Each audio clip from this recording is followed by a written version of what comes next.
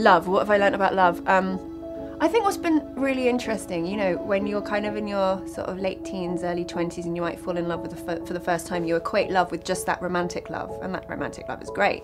And then as you sort of get older, you find out that there are all sorts of different loves, and that they change, and that it's not something that stays the same. And you might have kids, and suddenly love is again a completely different thing, and the love for your friends is a completely different thing. And so I sort of love the fact that it's an evolving, ever-changing thing. I think that makes it even more special.